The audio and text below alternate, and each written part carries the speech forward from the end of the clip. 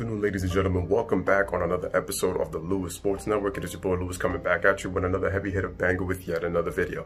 Smash the like button, hit the subscribe button, make sure your notifications are turned on, make sure you guys are sharing the content, and make sure you guys comment down below in the comment section. Truly appreciate it. Happy weekend. Hope everybody is having a wonderful weekend. Now on to this video, and make sure you share this on your social media outlets and on Reddit.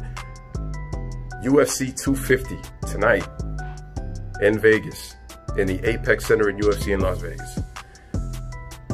I want to focus on the women's featherweight title bout between arguably the GOAT, or she is the GOAT, Amanda Nunes, going up against Felicia Spencer. Felicia Spencer comes in with an 8-1 record, going up against Amanda Nunes. Amanda, I believe, is 14-1 if I'm not mistaken herself. And here's how we're looking at it. So it is for the featherweight title. This is both Amanda's fighting in at the 145 mark, and I didn't get a chance to see the weigh-ins, but I will check out those videos later on. But okay, so now I'm gonna go to the keys to the fight.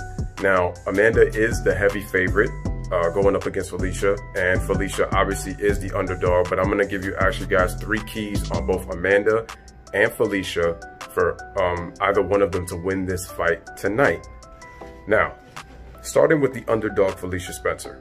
Now, in order for her to win this fight, she's gonna have to do 3 things. Now, obviously you have to have hope, because there's people that are saying that Felicia has no chance against her. Anything can happen. Anything can happen in the world of sports. The key thing with Felicia when it comes to hope is there's always something that could happen that could cause, you know, the favorite to have an off night, and it's happened before. We've seen it. We just saw what happened with Tyron Woodley going against Gilberto Burns. Woodley was the favorite, and you saw how he was pretty much garbage that entire fight, and it was disappointing. Amanda Nunes may have some slip-ups. She might have some bad timing. She might even look sloppy. Amanda did not look. She looked flat at times in her last fight. So I honestly believe that to sit here and say that Felicia doesn't have a chance to beat her is, you know, complete nonsense. But I'll tell you my prediction at the end. So she definitely has got to have hope. Hope is going to have to be on her side. I will say this as an advantage that can help her. She's not going to be in a crowd. So there's not going to be a crowd that's going to be favoring Nunes. There's no crowd. So that's the benefit. That's something that can actually help Felicia going into a fight. No crowd, so she's got some hope. So that's good. Okay. Now, then we have that. So now another thing that she has to do, in my opinion, is she's going to have to really time her strikes. And she definitely is going to have to make sure that she doesn't allow Nunes to use her tie kicks. I think that she needs to use her leverage and push her up against the gate so that Nunes is not allowed to go off and tee off with her kicks and strikes. She also needs to not stand stationary. If she starts to stand stationary and she starts to trade blows, I think one, that's gonna wear Felicia down. And also she does tend to have like a little bit of a stamina issue, even though she did prove that she could go toe to toe. Which, listen, Felicia has great toughness. She's got a lot of heart, but she doesn't want to tire herself out early trying to trade blows. She has to really fight this match really strategically. And what she needs to do again is make sure that she can also like get her in takedowns. If she can get her in takedowns and stay on top and not allow, and make sure to capitalize on openings while Nunes is on the ground trying to escape when you're on mount position. So if Felicia can get her with some takedowns and make sure that she stays on top, she has a very good chance. And anytime that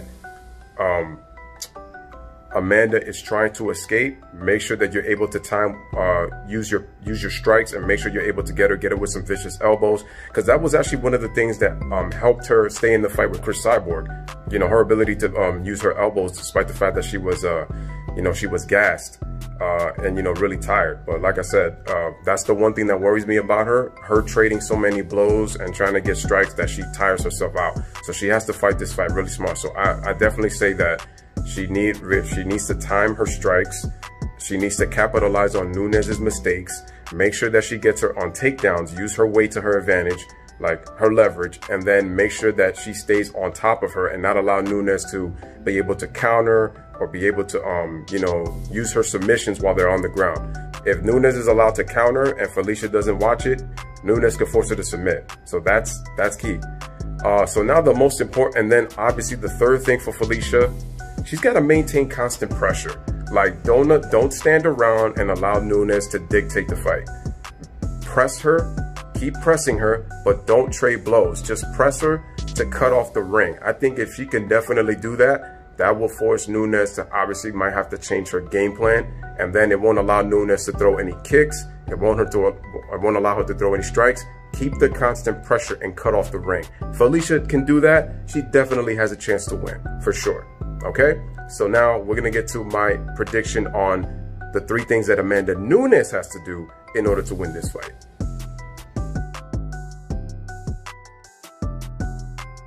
Get into the GOAT Amanda Nunes. Now, here are the keys for her to win this fight against Felicia Spencer. Number 1, she just pretty much has to dictate the pace of the fight. Don't allow Felicia to dictate the pace. Make her fight to your style and use your advantage over her. And I think it's going to be just easy pickings for Amanda Nunes. Even though Amanda did not look good in her last fight, I think she's going to come out determined, and I think she's going to come out ready. So Felicia has to be wary of that, because I think Amanda can come out. Amanda is usually very composed, and she's always looking for openings, and be careful with Felicia, because any openings Amanda can see, she will take advantage, and she can explode really quick. So I think that Amanda, definitely all she has to really do is just, once again, as I said, make sure that you dictate the pace. Don't allow Felicia to dictate the pace, because if she is allowed to dictate the pace, then Nunes is going to have a long night, and the fight is going to go a lot longer than Nunes expected. So, and then you're going to have to wonder where's going to be her mental state if the fight goes longer. So key for that. Number 2, she needs to just use her technique and skill. Once Felicia gets into the technique and skills of Amanda Nunes, that's where Felicia's going to get beat.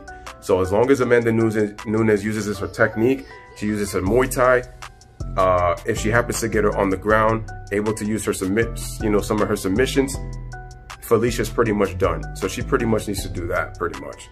And again, at the end of the day, the last and not least, people just need to really show respect to Amanda Nunes' name. I mean, there's a reason why she's been as good as she's been. I remember that she had a TKO loss, which was her only loss.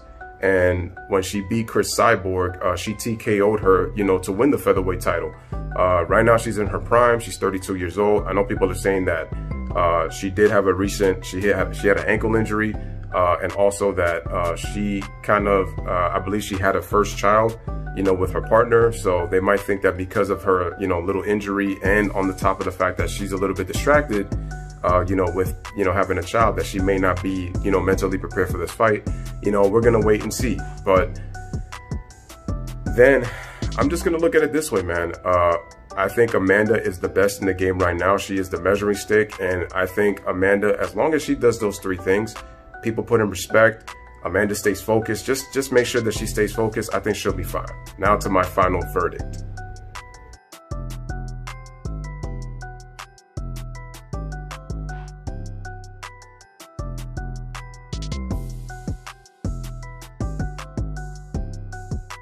We have come to the end of the video. My prediction: who wins this fight?